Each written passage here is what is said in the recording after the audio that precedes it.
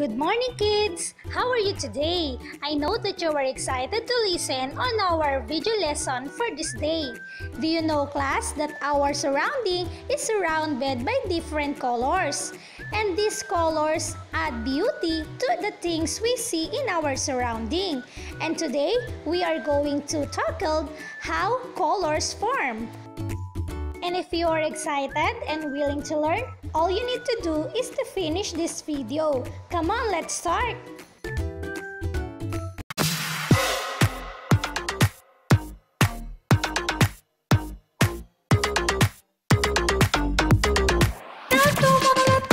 Do you know, class, that there are two types of colors, namely primary colors and secondary colors?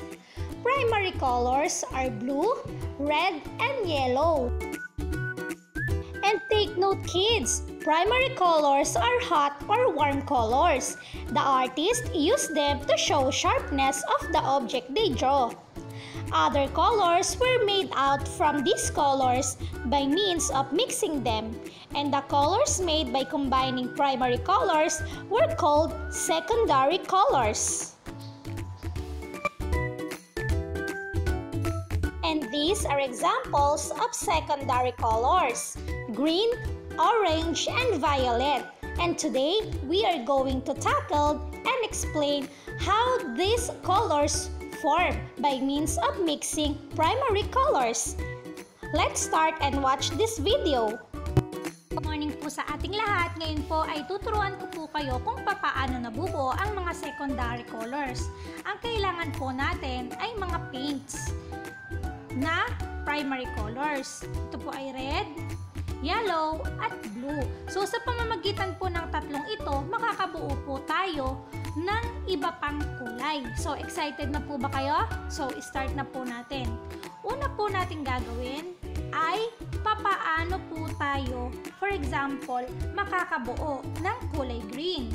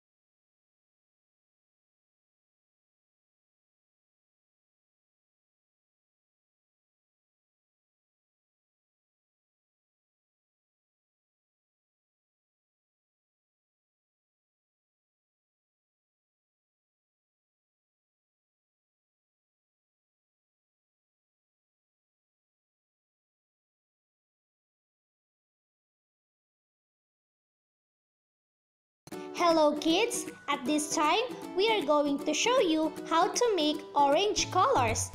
Please watch the video.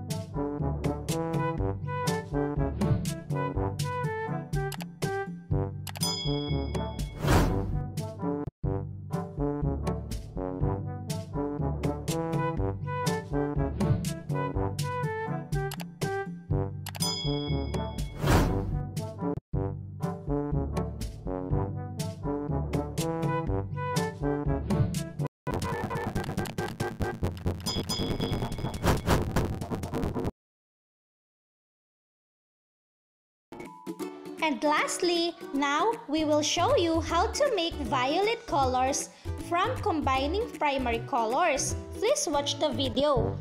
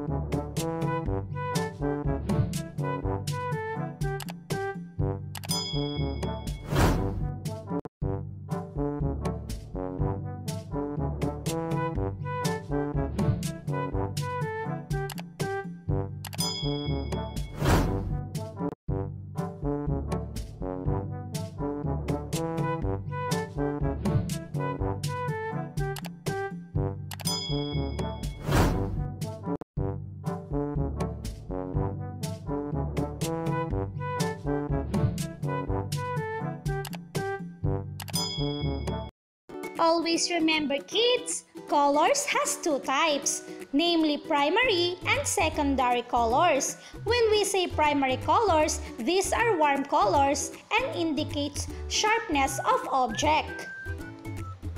These are examples of primary colors, red, yellow, and blue, and secondary colors, green, orange, and violet.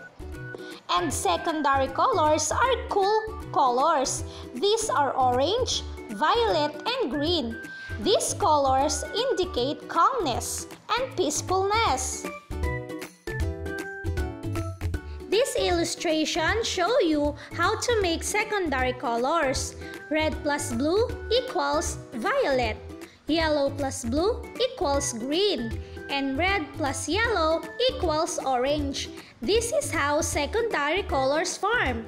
Thank you, kids, for watching and tuning into our video. I hope that this lesson will improve your understanding and skills in arts. For more video lessons, you may visit us on YouTube. Just type Teacher Alfaro. Don't forget to click subscribe and hit the notification bell to get updated on the latest videos that we are going to upload. You may also like and visit our Facebook page. Just type Video Lessons by Teacher Ann. That's all for today. Have a good day. Bye-bye!